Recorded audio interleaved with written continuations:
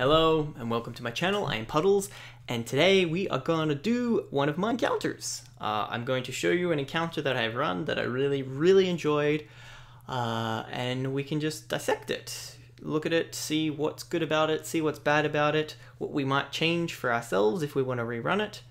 But it's part 25, so I thought for funsies we could just have a look at one of my encounters, and here it is. So this was a, just to give you the backstory of what this is all about. I had a mega dungeon, each level corresponded with a different school of magic. This one is the Conjuration. It's like the final battle in the Conjuration dungeon. My players were, I think, like level 8 or 9. It was getting later on in the dungeon. They're getting pretty powerful, pretty strong. So I thought I could throw this really cool encounter at them, and it went really well. I loved it. It was probably one of the most entertaining encounters I've ever run. It is quite mechanically complex for a DM to run, though. I'll just let you know that. For reasons we will get into shortly. So, the reason these guys are in here is to save this wizard at the top. So we'll zoom in, we'll go to this guy. So this wizard at the top is like encased in a magical shield, and the players have come to rescue him. They know to do that, they need to pull this lever, but this lever is also encased in a magical shield. They know to stop the shield around the lever, they have to activate these buttons. There's 4 of them, these pink buttons. But each of the 4 buttons are also magically encased, and they can't get to them.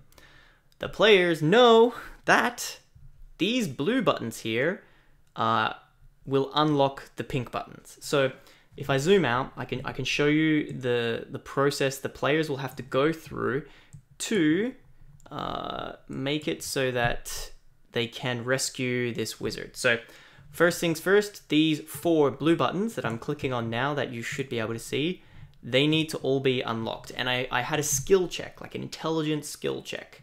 I think I just did like an intelligence save, so it's technically not a skill check, to see if they could figure out how the mechanism works. So it wasn't an automatic thing. So they would have to do that. Once all 4 of these buttons have been activated, the pink would disappear. I'll just do it to one of them so you see how I do it. You do that, and then they can activate the bigger blue buttons. And then once they've activated all 4 of them, the lever then is activatable, and then they release the wizard. Now you might be wondering what all of these little circles on the ground are. They are teleportation circles. So to get from one side of the map to another, the players can walk onto the portal circle and appear on the other one. Now, I had a conjuration maze before this encounter, which was like a teleportation maze. So they would teleport from different rooms. It was also really fun and exciting, and I wanted to bring that into this combat as well, to like have it sort of meld together. And so basically, if a player walks on the yellow circle, they get teleported to the other yellow circle with no movement needed.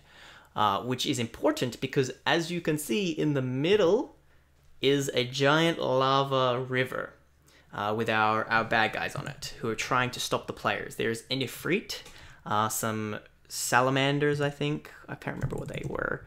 I think they're fire snakes. Yeah, there are some fire snakes, and then there were some mephits. And they're just there to slow the players down. Like this encounter, the players could totally win without killing a single thing. But so that they need to use the teleportation circles to traverse and get past the lava. The last thing that happened with this was I mentioned that the room was like slowly tilting.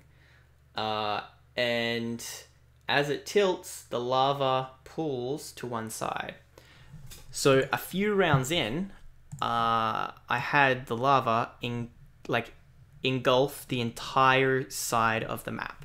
So anybody who was standing not like in this area would take lava damage, which if you look in the DMG is insane. It's like scary. Everyone should avoid lava damage because it is a lot. So we had, and then the tilting would like tilt back and the lava would go in the middle, and then it would start going this way. So the players had to think about where they were going to end their turn, because the lava might end up where they were. Now, there were obviously safe places. If they were on, I'll just draw with this. If they're on this thing here, which is not really seeable, but I'm sure you can see that. If they're on either of these platforms here, they're fine. If they're on this platform, they're okay. If they're on this platform, they're okay. If they're on this platform, they're okay. You see the gist I'm getting? But if they are standing anywhere in the in this area, they are in trouble. The lava is going to get them. And they need to like get from side to side and flick all of these switches.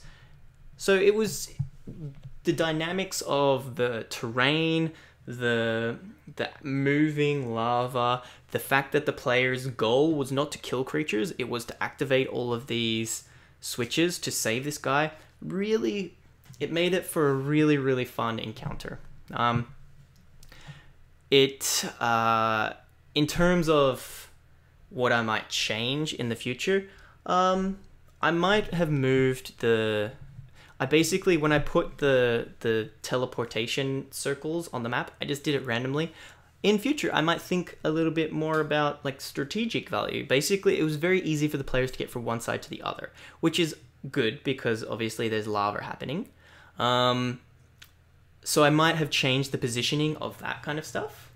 In terms of like what the creatures did, you were like hiding in the lava for most of the time. So like a Mephit would cast heat metal on someone's armor and then hide under the lava so no one could touch him, which was a really cool combat maneuver from the Mephit. So he'd essentially keep casting this spell no matter what, which was really bad for the paladin who was wearing like a plate armor. But yeah, it was just a nice, fun, dynamic encounter that had different levels. The players were running around. There was a lot of movement in this one. Whereas what was unique about this fight was that the creatures that they were fighting, they were staying in the lava. So none of the creatures that they fought moved really, but the players were moving around a lot. And it ended up that the super fast, like the rogue and I think the bard as well, they were going around like hitting all of these switches because they had the intelligence to make the save. They were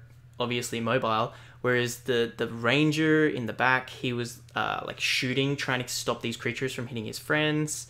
The paladin was, some of them had like teleportation abilities anyway, like Misty Step. They were using those abilities not in the fight, but in trying to solve the puzzle, which I think melding puzzles and encounters together is a really, really important thing to do to make it challenging. Like, you don't have to do it in every encounter, but it does make certain encounters a lot more fun. So yeah, it was a really, really fun encounter. It's probably my favorite encounter that I've ever done. It was kind of a lot to remember in the moment though. I mean, I suppose all I had to remember was like the tilting, which wasn't that bad. It was just a lair action essentially. And all of the things that I'm talking about in this encounter, I'm going to go over in future videos. Like, I'll talk about lair encounters, I'll talk about terrain that is interactive like this, I'll talk about making puzzles and encounters synergize. But yeah, as my 25th video, I just wanted to show you guys an encounter that I ran that was a whole bunch of fun, and sort of just talk about it for 10 minutes or so. I'm trying to think if there's anything else that I need to think about. I did say that so we had a barbarian in the party. I did say that the Ifriti had an axe, and he was obviously an axe welder. So the barbarian, he sort of had like a second goal of killing the Ifrit because he wanted the axe. So he almost died because he got too close to the lava. So another thing is having players have different goals. Like 4 of the players, they just wanted to get in and get out, whereas one player, he wanted that axe. So he was not necessarily doing, he was not necessarily solving the puzzle, he was going for the kill, you know? So that was also another interesting dynamic that played into this encounter, which was pretty fun. But I can't really think of anything else to go over right now. If you have any questions about this, just put it in the comments. I can totally give anyone tips on how to make this, or if you use Roll20, perhaps I could give you access to this map. I'll have to figure out how to do that. But yeah, it was so much fun, and I just wanted to share it with everybody. So thanks.